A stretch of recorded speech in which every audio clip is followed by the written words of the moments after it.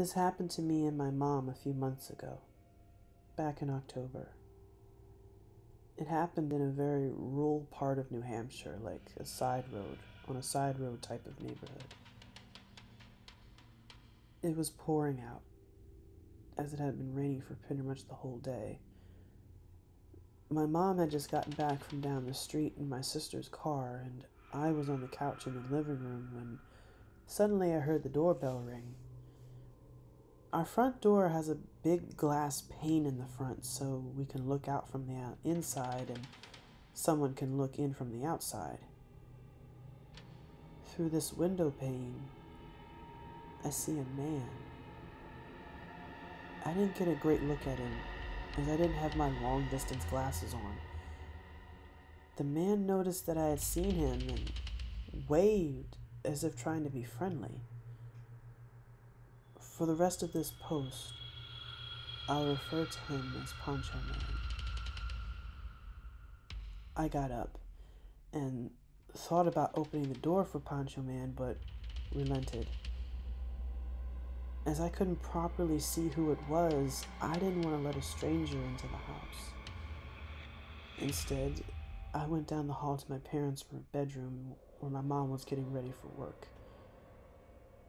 She asked what was up, and I explained to her that a man in a poncho was outside our door and wanted to talk to us. She went white as a ghost. Immediately, she stopped getting ready, closed and locked the bedroom door, and started checking the windows to make sure they were locked. I asked her what was going on. My mom explained that she was driving home. She had seen the Poncho Man. He had been standing motionless on the side of the street, and as soon as my mom turned down our road, he started to walk, presumably to follow her. She said the encounter was weird, but thought nothing more of it. Why would someone be out in the pouring rain down a back road in the afternoon? It was like he was waiting for something. I started to panic as well.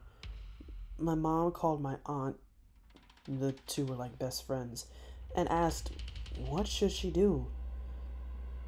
My aunt told her to call the police immediately. And so we did.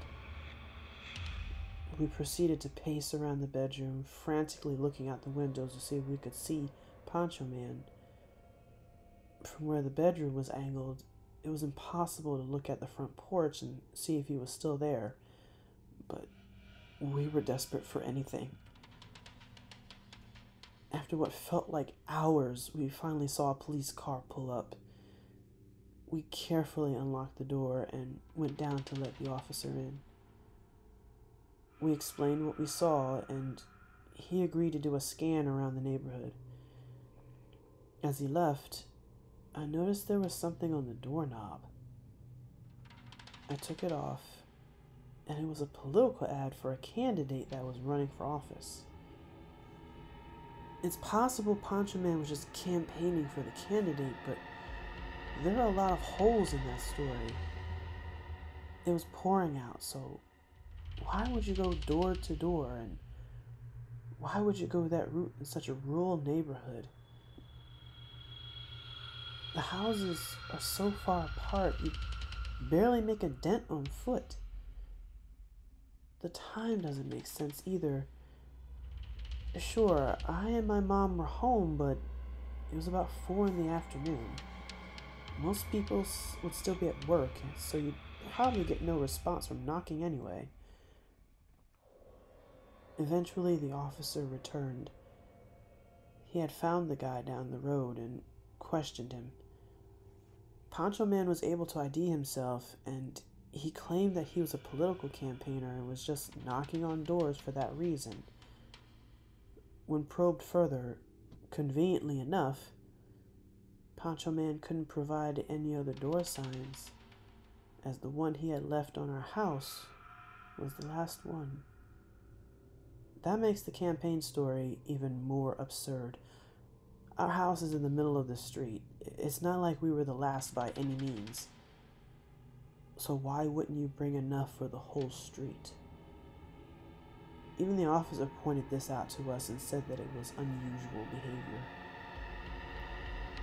Although the officer was suspicious of him, there wasn't anything he could do about it, as there was no way to prove intent.